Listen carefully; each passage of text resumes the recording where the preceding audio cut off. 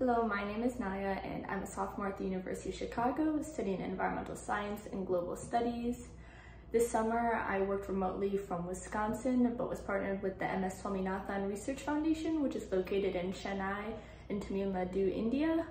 I had the privilege of working with Dr. Rangalakshmi and having her as my mentor this summer. She's a developmental researcher at the MS Swaminathan Research Foundation and the head of the Ecotechnology Department, specializing in areas such as climate change, sustainable agriculture, and gender and development.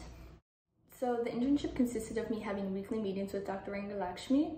I started out by reading over some of the past projects that the Ecotechnology Department had completed in areas such as soil health, sustainable agriculture, and mentions of the Green Revolution caught my eye.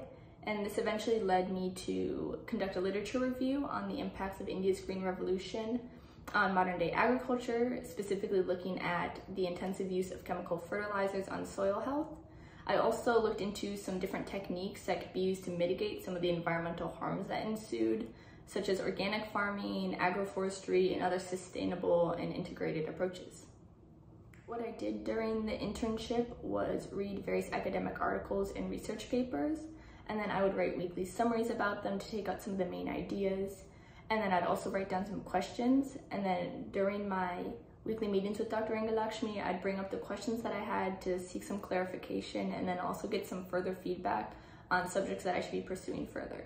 The reason the Green Revolution matters to me and its impact on agriculture, the environment, and communities is that I wanted to help paint a slightly more complex narrative of the Green Revolution than is typically told and add some nuances into that story. Of course, the Green Revolution is one of the most influential and profound and has had one of the most profound impacts on global agriculture.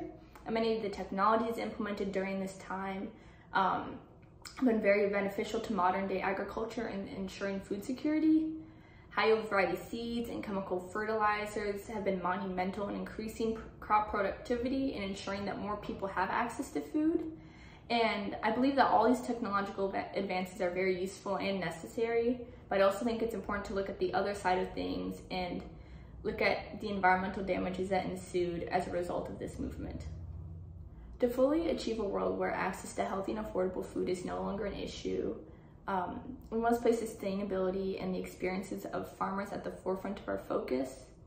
The work I did this summer was very small in comparison to other professionals in the field of agriculture, but I hope that what I've written encourages people to look to the past to learn some lessons that can create a better future.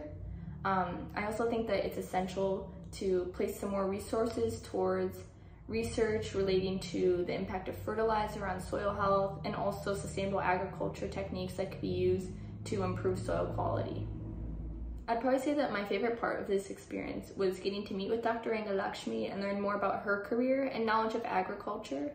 I also really enjoyed just getting to read about new topics that I don't think I otherwise would have learned about without this opportunity. This experience mainly related to my personal and professional goals by opening my eyes to different careers that I could potentially pursue in the future. It was really cool to see how the MS Swaminathan Research Foundation uses their research in very practical ways that impacts farmers directly and is making sure that they're meeting their needs. And finally, I just wanted to say a huge thanks to Dr. Rangalakshmi and the Executive Director of the MS Swaminathan Research Foundation, Dr. G.N. Hariharan, and all the staff working at MSSRF for doing such great work. I also wanted to say thank you to Rebecca Picard for putting in so much hard work into this internship program and making sure that the experience was really great for everybody and that it ran smoothly. And lastly, I wanted to say thank you to Ms. Barbara Stinson, the president of the World Food Prize Foundation, and all the staff working at WFPF.